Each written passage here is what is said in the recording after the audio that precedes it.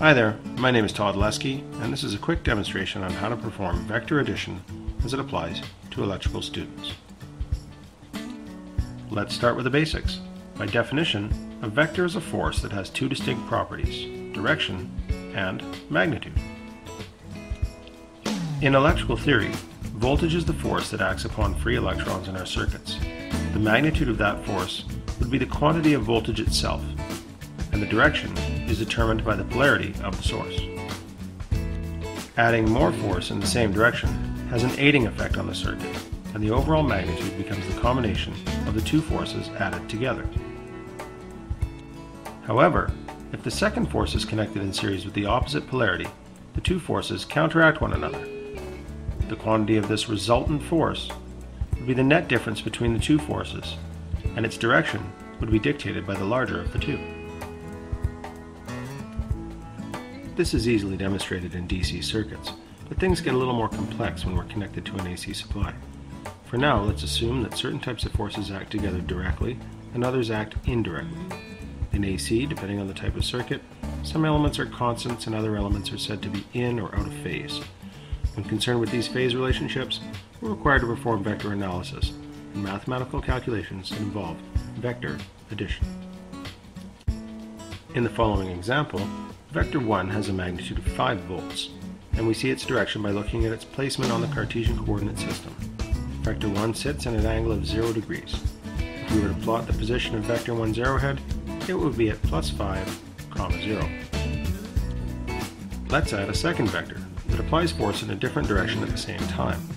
Vector 2 is also 5 volts in magnitude and sits at positive 270 or negative 90 rotational degrees. With regard to vector 1, vector 2 is said to lag vector 1 by 90 degrees.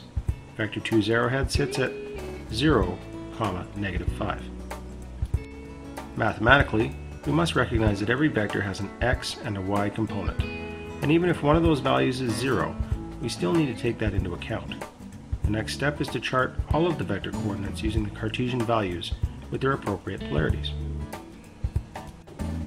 Once charted, we simply add up each column to determine the net values of x and y. These values indicate the final coordinates of our resultant vector.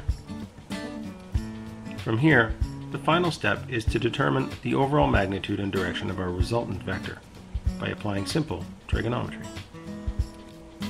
Using Pythagoras, we find that the resultant vector or net force is 7.071 volts, and this is being applied at an angle of negative 45 or positive 315 degrees, which puts us in quadrant 4. Labeling the vector in polar form completes the process. Adding more vectors will have an effect on the resultant coordinates and will work with or against all of the other forces. To determine the net effect, simply add each set of Cartesian values into the chart. Let's say that vector 3 is a 7 volt vector applying force at positive 90 degrees. Its final coordinates end at positive 7, 0. Adding those coordinates to the original chart, we see that the new resultant coordinates end at plus 5, plus 2 in quadrant 1. Draw in the resultant and then use trigonometry to determine the magnitude and angle of our resultant vector and label the resultant values in polar form. In the previous examples, all of the applied forces have been either perfectly vertical or horizontal. However, many forces don't fall on the x or y axes. Adding these types of vectors can become a little more complex because we need to use trig to find the individual x and y values of each vector before adding the values to our chart. Finding resultant values using multiple vectors that apply force in varying angles will be the subject of our next lesson. The preceding presentation was created as part of the 3240 course for the Provincial Instructors Diploma Program in July of 2015. My name is Todd-Leskie, and my instructor is Brian Castle. This work is licensed under a Creative Commons Attribution, Non-Commercial 4.0 International License. For more information about that license, please go to creativecommons.org/licenses.